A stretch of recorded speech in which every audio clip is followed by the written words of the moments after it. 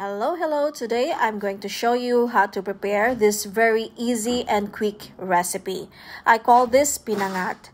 So the ingredients are very simple.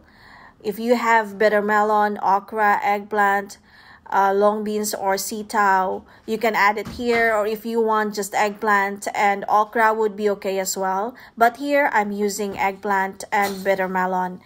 And just put the vegetables first. On top, add the fish and add the rest of the ingredients. So just boil it. When vegetables are soft and fully cooked, then you can turn it off. So hope you will love this as well, guys. See you in my next video. Thank you.